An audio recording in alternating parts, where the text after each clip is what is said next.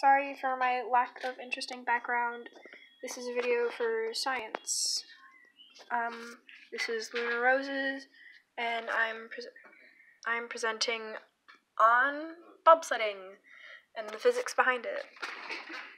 So for the background and training, bobsledders usually have backgrounds in other sports such as American football or track and field. They do a lot of running, jumping, and lifting weights. Now, how you win is you win by having the lowest speed upon crossing the finish line. Any team that fails to finish a run is disqualified, as this is a team that crosses the finish line without all of its members in the bob. However, crossing the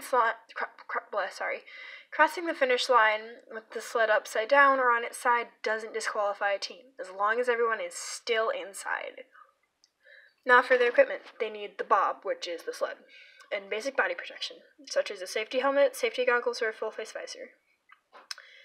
They wear skin-tight suits for aerodynamics.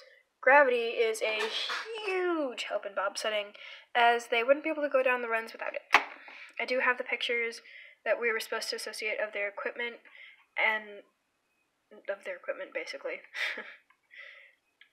Going down, friction is more of a hindrance than a help in bobsledding.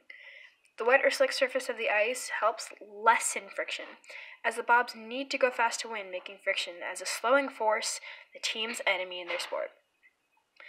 As I said before, they lessen friction for the runs with ice, as well as thin metal blades made to lessen surface area and glide along the ice nicely to make them go faster. They also wear skin-tight suits to help prevent any unneeded friction with the air, although I can't imagine those things are comfy. They also keep bobsleds sleek for less surface area, meaning less friction.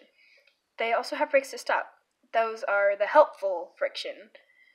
They're metal blades or rods of sorts that jut into the ice to help them slow down to stop. Sorry for the jerky camera. I'm recording this on my phone. Unbalanced forces. When they push off at the start and when they make sharp turns, those are unbalanced forces. Unbalanced forces are forces that generate a net force above zero and move objects. And as balanced forces, they have the stop at the end, and, well, the guys in the bob are balanced. Balanced forces are forces that generate a net force of zero and don't move objects. Potential and kinetic energy. Potential energy in bobsledding builds up when they start pushing the bob, and is exerted as kinetic energy once the bob is moving and going down the run. Newton's laws of motion. The first law. This is true to bobsledding. The bob doesn't move until pushed, and doesn't stop until the brakes are used. For the second law, how much an object moves depends on the force of the thing moving the object. The more force applied, the faster it moves. This is also true. The bob's speed depends on the... Ignore my typo, please. The bob's speed depends on the size and strength of those who push it off, and the speed it gains while in motion depends on the size and weight of the bob. The third law. Every action has an equal opposite reaction, such as if you start pushing the bob, its weight and size will counteract you, and you need to use enough force to move the object. The bob is pushing back on you as hard as you are pushing forward. This is true in the fact that when they push the bob, it doesn't move immediately. It starts slowly dragging, and then moves fast. This is the bob's equal opposite reaction. Centripetal force. The definition of centripetal force is a force that acts on a body moving in a particular path and is directed toward the center around which the body is moving. Centripetal force takes play in bobsledding whenever the bob takes sharp turns, which causes it to slide while sideways. Like that, because I didn't explain that clearly. But it doesn't stop moving. This is what holds the team in the bob and prevents them from falling out by holding them in. Acceleration.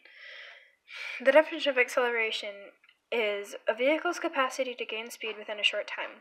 Acceleration is important to bobsledding. Without acceleration, the bob would never gain any speed while going through the run. But because it does, acceleration is taking place as the bob gains speed while sliding down the run after being pushed off by the team. Okay, I don't really have anything else to say, so enjoy the seal for the last bit. Thank you for watching. This is my first video, and I hope I get a good grade on this. Bye!